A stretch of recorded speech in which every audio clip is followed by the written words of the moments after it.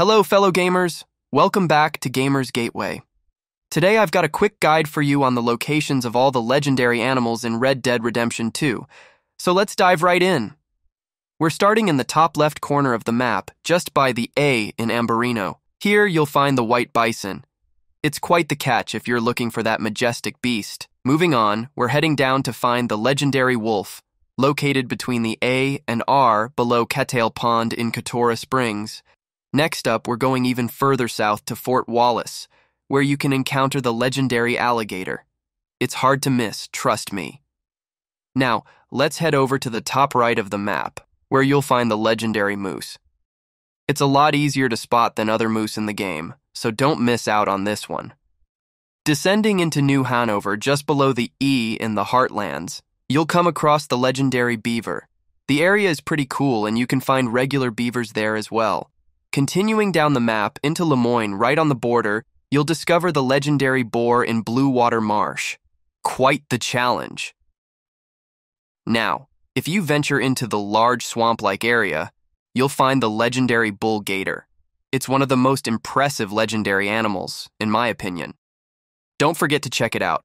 Moving all the way down to Braithwaite Manor in the bottom corner of the map, you'll find the legendary panther. It's a tough one, and you'll need to reach level 10 in hunting challenges to even attempt it. Next up, we have the legendary fox by Maddock Pond. It's just below the L in Lemoyne, and it's relatively easy to locate. Continuing down, still under the L in Lemoyne, you'll find the legendary coyote. This one is not too challenging to track down.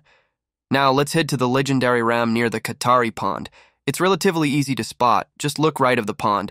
Venturing into West Elizabeth, the last one on our list is the legendary buck. It's the one you've been waiting for in this region.